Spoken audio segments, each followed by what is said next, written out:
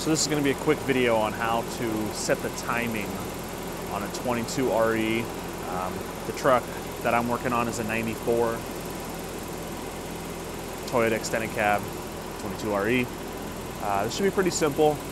I didn't really see any videos explaining all of the steps, so figured to make a quick one to explain it because it's super easy, but unless you've done it, it doesn't really make a lot of sense. So the first thing you're going to want to do is get your truck warmed up, whether that's idling in the driveway or just take a quick drive.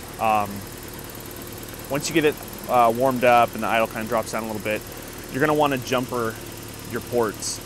I think on the 22R, it's on the other side of the engine bay. This is on the left side by your fuses. You're going to be jumping the TE1 and the E1 ports, which are basically the middle one here and the upper right one. When you do this, the idle should drop. So we'll see what happens here.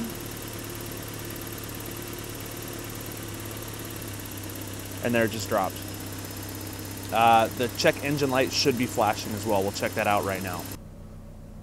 And as you can see, the check engine light is flashing. The next thing we're going to want to do is hook up our timing light. I'm using an Innova 3551A. It's a $30 light on Amazon. I'll link it in the description. I figured I didn't need anything fancy because I won't be doing this all the time, but it's got three parts we're going to attach. Your number one spark plug wire and your positive and your negative. So the one thing you want to be careful with when you're attaching to your first cylinder spark plug wire, which is always the front one on a 22 RE, is you don't want to attach it way up here near the distributor. You want to try to get as far away from other wires as possible. There's a small chance you get a bad reading and just kind of a waste of time. So yeah, the first thing we're going to do is attach that.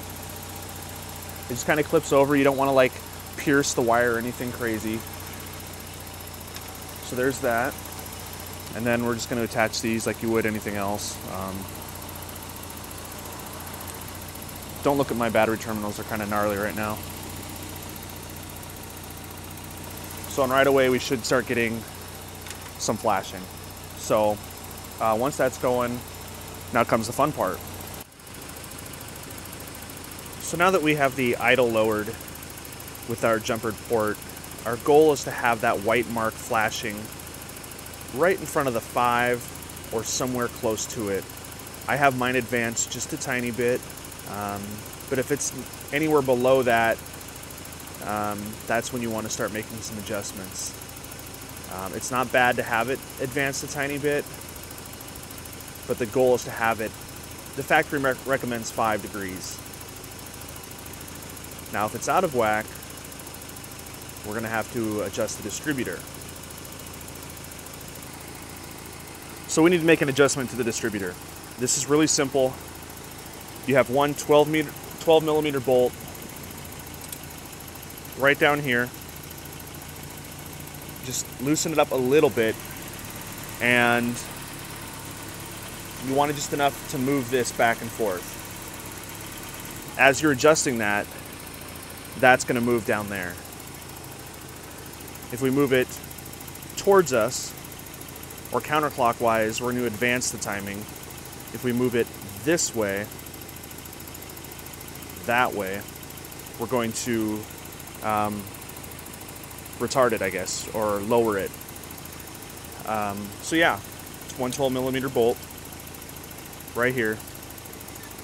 Move it until you're back down here or at 5 degrees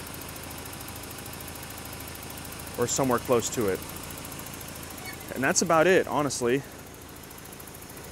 Once you're done, go over and unjumper your port, and let's do that right now because you need it in focus to see, and you'll be good to go. I hope that answers some questions for you guys. It's a pretty simple thing. I was a little nervous doing it my first time, which sounds funny, but it's actually really easy, and I was only getting 12 miles a gallon in my truck, and that quick little change, and I'm up around 20. So definitely worth a look. Thanks for checking out the vid. Y'all have a good one.